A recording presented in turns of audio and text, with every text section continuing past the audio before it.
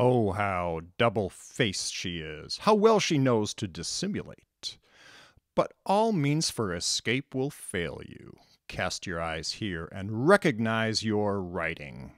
Without having seen the other part of this letter, it is easy enough to discover for whom you employ this style. Hey, how you doing?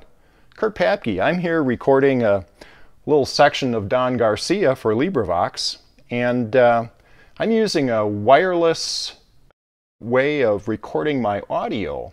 I'm actually recording into my Shure microphone here, and that's traveling over to my Focusrite Scarlett 2i2 and going into my phone, and from there going wirelessly to my computer.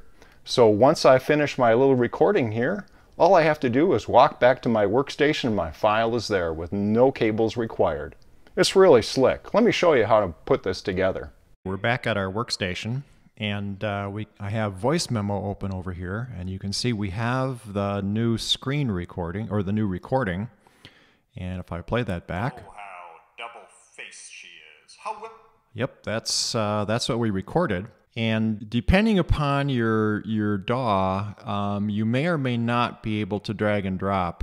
In my case, Audacity won't accept a drag and drop directly from the Voice Memo app. So what I have is the Finder open to the folder where Voice Memo stores the files.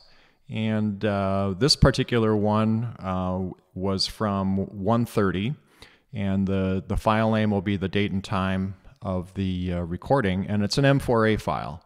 So I can pick that up and drag that right into my DAW, and there we have it, all set to edit. So I can assure that... oh, how double-faced she is. Yep, that's it. So we're good to go. So this is the only thing you need to buy. This is a USB 3 to Lightning adapter, and these are available on Amazon. They're made by Apple, but they're available on Amazon, about 40 bucks. This is the only piece of hardware you need to buy to do this, as long as you have a USB microphone or adapter or something like the Focus Scarlett, or even the Zoom H1, which I'll show you at the end how to plug a Zoom into this and make that work. So what this does is this goes into your phone, iPhone, and then it's a little bit different from the prior camera adapters in that it's got two plugs in the back. Okay, one of them is a Lightning adapter, and the other one is the USB that comes from your 2i2 or whatever Scarlett device you have.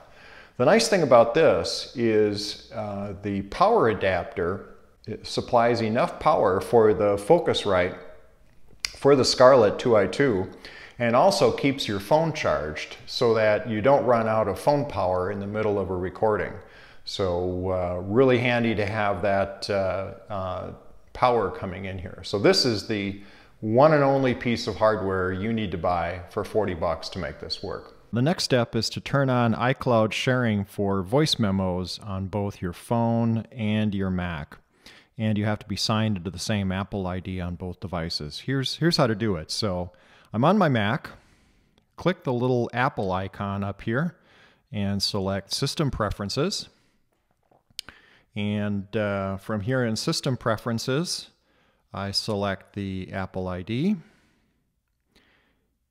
And that will come up. Make sure you have iCloud selected in the sidebar at left. Select iCloud Drive Options. And then scroll down to the very bottom and make sure Voice Memos is checked. And what this will do is this, every time you create a voice memo on your Macintosh, it'll go into iCloud, or if one is created on your iPhone, it'll be accessible on your Mac. Okay, so this is the first step, is getting voice memos selected in your iCloud account. Okay, so we have our Mac set up for iCloud access. Now we have to do the same thing for our phone.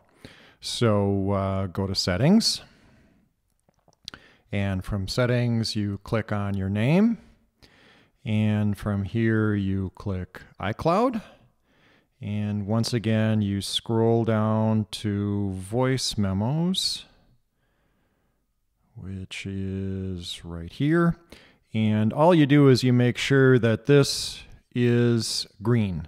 So this means that voice memos on your phone will go to the cloud. Okay, so now we have iCloud set up. One other thing that I recommend, well, as long as we're in here, it's a good idea to go into the regular settings for voice memo and make sure I turn off location-based naming, because if you're recording at your home, you're always in the same spot. And I also set the audio quality to lossless, which is essentially the same as a WAV file instead of, so this way it won't be compressed. It'll take up a little more space on your phone, but it'll have much better quality. One other note while we're in our iPhone here in the settings, you really don't need a paid iCloud subscription to do this. If you're creating gargantuanly long audio files, that might happen, but for 99.99% of the people, you really don't need it. So as you can see here, iCloud comes standard with 5 gigabytes, and that's free. And it's pretty tough to fill up 5 gigabytes. Most of my iCloud, you can see my iCloud space. It goes to messages and documents and so on. So very little space is taken up by these audio files. So no need to pay for an iCloud account or iCloud storage just for these audio files. Okay, we're ready now to have a look at how you get the Finder pointed at the spot where Voice Memo stores its files. So I'm at the desktop right now. The first thing you want to do is go Home. Okay, and that takes us to the top of our user directory. Select Library.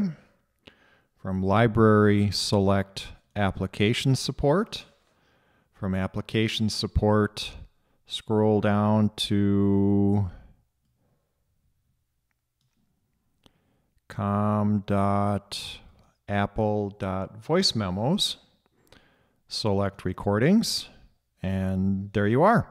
There's all of our voice memos. So you can see the directory tree at the bottom of the screen here. It's your home directory, Library, Application Support, com.apple.voicememo, and Recordings. And now we could go in and select and examine all the various voice memos we have, both on our hard drive and on iCloud. Okay, I think we're all set. Voice Memo is an incredibly easy app to use. There aren't a whole lot of options or buttons or settings. Just press the big red dot and off you go. You are recording from your microphone and being wirelessly transmitted to your workstation. Okay, let me quick show you how this works with the Zoom. This really works with any device that adheres to Apple's standards for the USB port for audio input. So I have my USB 3 camera adapter here.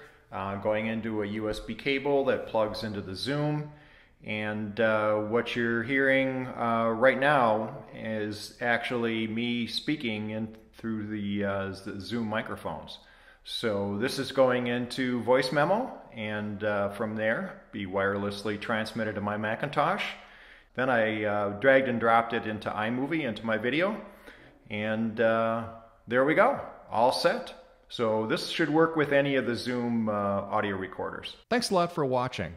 If you found this video helpful, please click like or subscribe down below, or leave a comment. I love to get comments, and I try to answer them as quickly as possible. Thanks again.